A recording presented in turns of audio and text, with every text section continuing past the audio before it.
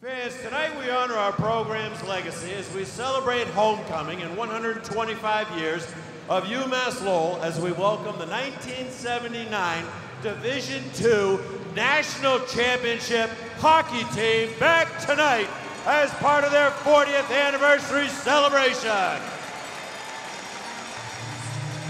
The 1978-79 season actually started slow as the ULowell Chiefs got out to a 3-4-0 record in their first 7 contests. That all changed on December 4th as the Chiefs lost just twice in their remaining 21 regular season games. ULowell rolled past rivals Merrimack and Salem State in the ECAC Division II tournament to claim their first title before topping Illinois Chicago in the NCAA tournament to advance to the championship game.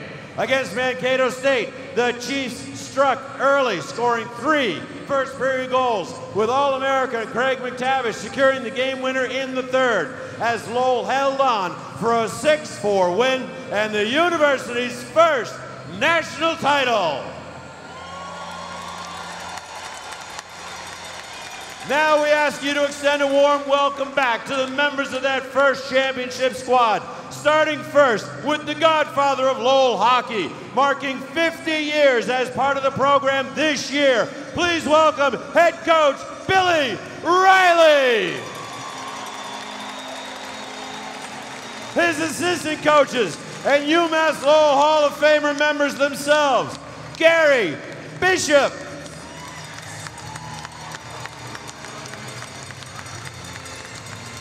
Mike Garagosian, the team statistician who is here was Karen McCarthy. And now let's meet the members of the team. Please welcome back number 17, Sam Adams. Number 6, Kevin Charbonneau. Number 8, Hal Gillis. Number 9, Chuck Hayes.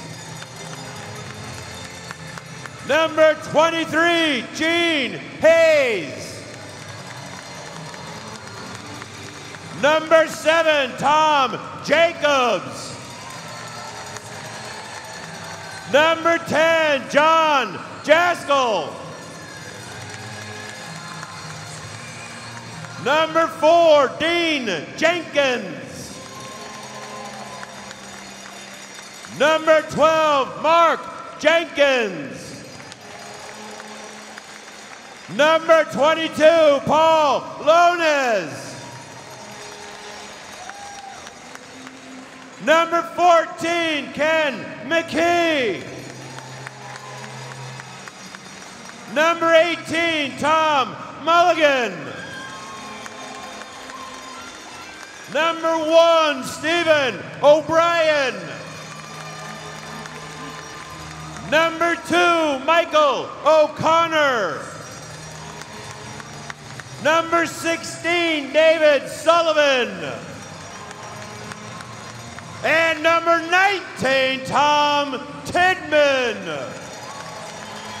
Ladies and gentlemen, how about a big round of applause and welcome back to the 1979 ULowell Chiefs National Championship team.